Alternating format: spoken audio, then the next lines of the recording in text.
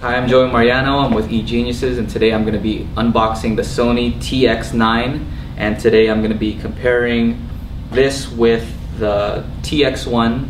I'm going to also compare it with the Canon 30D and the video from this one compared with a Canon HV20 and a Kodak ZI-8. So this is it. Let's go ahead and open it up.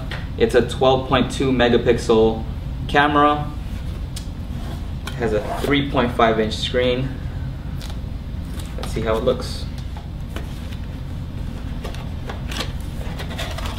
And see, hope you can see this. Here's the camera. Looks pretty cool. Alright, so there's that. Comes with a charger, wall charger, lithium ion battery, very small, thin. I guess this is for drawing on the screen, if you want to do that. What else is in here? Hand strap, definitely useful. This looks like a RCA output cable connected to your TV. So I think they sell a separate cable that'll allow you to output in HD via HDMI, but that's an extra accessory. And this is a USB cable to plug it into your computer to transfer. Oh wow, it comes with a dock. Wow, that's pretty cool actually. I guess you don't need that extra cable if you use this, because this comes with DC in, which I guess you have to get something else for. A regular HDMI cable, and the USB and audio video out. So I'm hoping and I'm assuming that you just pop this in here somehow. Yeah, pop this in here, and I'm hoping that you can output HDMI to your TV. So we'll see how this works.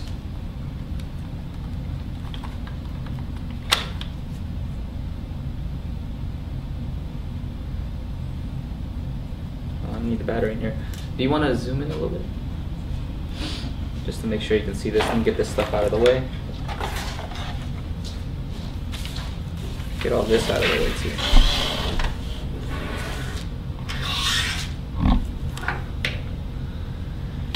Alright, so the cool thing about this is that not only does it take Sony's proprietary memory stick, but it'll also take a regular SD card. So I got one of these Transcend SDHC 16 gigabyte cards, and that can pop right in here. I never like those proprietary type of things, because you know, if you want to use the memory stick somewhere else, if it's a memory stick, Sony memory stick, you have to get all kinds of Sony products in order for it to work. So there we go, pop that in there real easy. Let's see, so right now this is going for $3.99 on Sony's website. Let's see how it looks. So I turned it on, makes a cool little sound here, and let's take a look at some of the features here.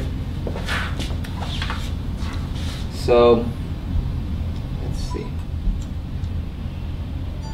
intelligent auto adjustment. This is just one of the modes that's supposed to make it very easy. If you're just somebody who wants to take a quick picture, you can either use intelligent auto adjustment or superior auto adjustment, and it'll automatically adjust the scene. iSweep panorama. This is a very nice screen, by the way. iSweep panorama.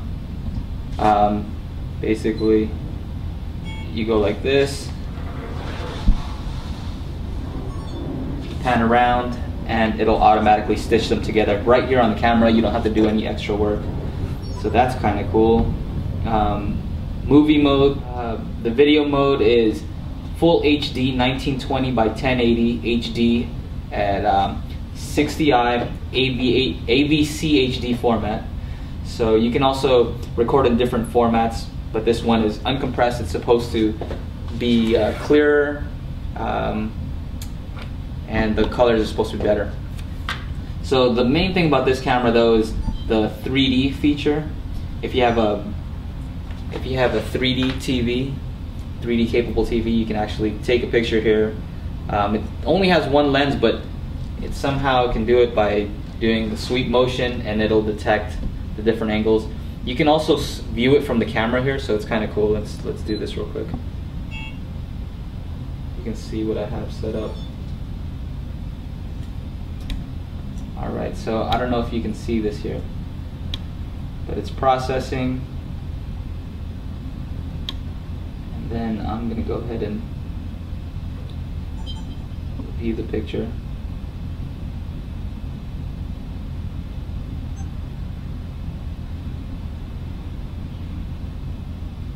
Can you see this right here?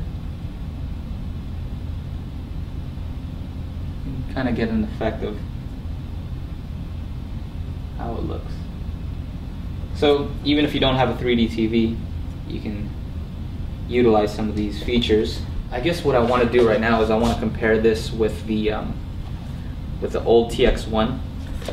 So I have the old TX1 here, and the TX1, the original one's a little bit thinner.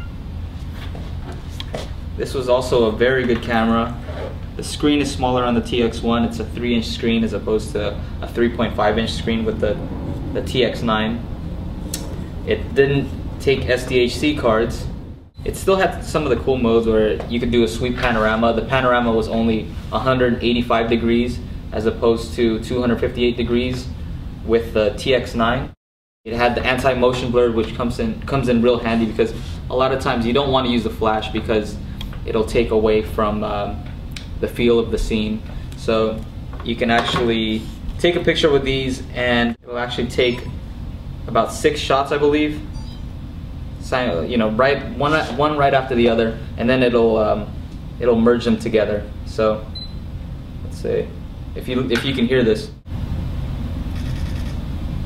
So it just took a couple shots, stitches them together, and you have a picture that is not blurry. So that also works the same in twilight mode. So you can take a picture at night, not have to use the flash, and the picture will be very. Now a few other features that this new TX9 has is a background defocus. So I'm going to be comparing that with an actual DSLR camera with a 50 millimeter lens, and we'll see the difference, and we'll see how this actually compares to the real thing.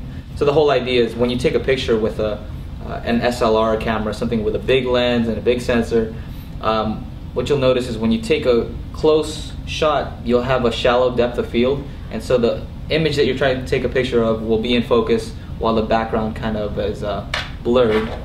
You can't usually do that with these types of cameras because the lens is small, the sensor is usually small, so you kind of have to use some trickery to make it happen. It has an HDR mode, which is kind of cool. So I'm going to show you some comparison shots between you know, shooting regular mode versus HDR, which is high dynamic range.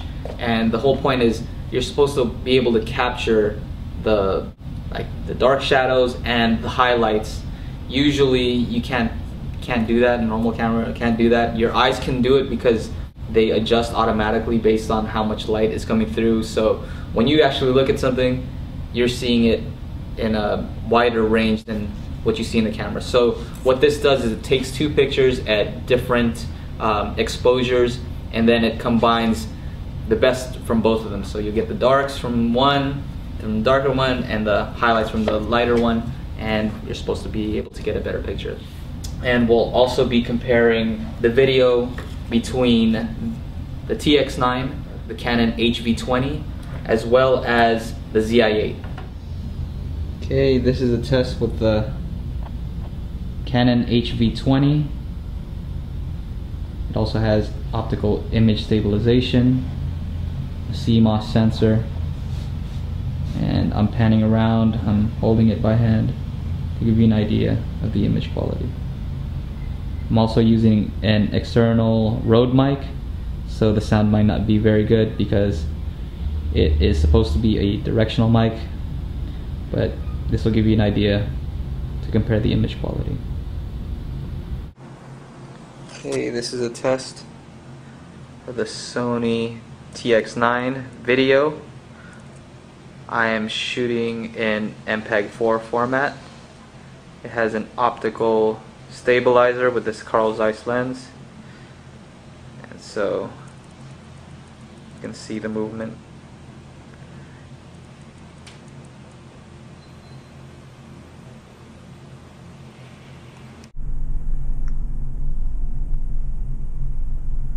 I am now filming with the Kodak ZI-8. I'm going to pan around and you can compare the image quality.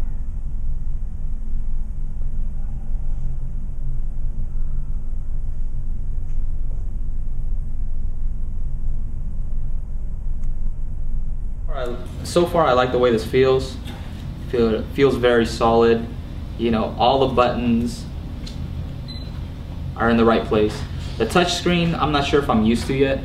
I've actually ordered another new camera, the WX5, and it has, you know, more physical controls, actual hard buttons, and so we'll see which one's better. I'll be doing a review about that camera pretty soon. So far I like this, very intuitive. The touch screen is great, the screen quality is terrific. We'll have to see how the pictures come out.